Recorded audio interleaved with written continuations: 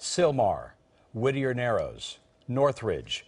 We, of course, have had our share of devastating earthquakes in Southern California in our lifetime.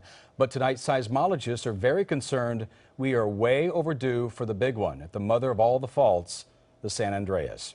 So concerned, scientists warning tonight the fault is, quote, locked, loaded, and ready to roll. KCAL 9's Peter Daut is live in Long Beach tonight, where Quake experts from around the country are meeting and sounding that alarm tonight. Peter? Yeah, that's right, Jeff. Right now, scientists from all over the world are here in Long Beach for the National Earthquake Convention.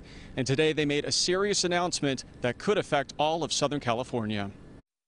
Locked, loaded, and ready to roll. That's how leading earthquake scientists describe California's longest and most dangerous fault, the San Andreas. An earthquake on the San Andreas would really affect all of Southern California. Mark Benthian is with the Southern California Earthquake Center. He and other experts at the National Earthquake Conference in Long Beach say the San Andreas has not relieved stress building up for more than a century, making it long overdue for a massive quake, as strong as a magnitude 8. If it's a long time since you've had an earthquake on a fault, the more pressure has built up, and when you release that pressure, then you have a larger earthquake. This simulation shows the shaking that could be felt for nearly 2 minutes across Southern California during a possible magnitude 8 quake on the San Andreas.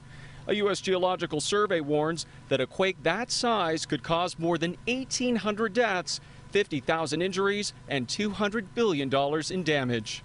That would make it 60 times stronger than the 1994 Northridge quake, which lasted for only about 20 seconds. The quake was not on the San Andreas, but still killed dozens of people and left behind nearly $40 billion in damage.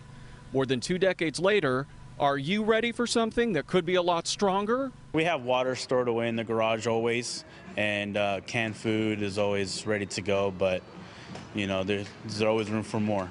I hide under the table with my family and pray no one gets hurt. The last major quake to strike the Southern Andreas was in 1857. That was a magnitude 7.9, so not too far off from the 8.0 that they're predicting. But obviously things have been very quiet since then, which is why scientists say they're so concerned. Jeff and Elsa.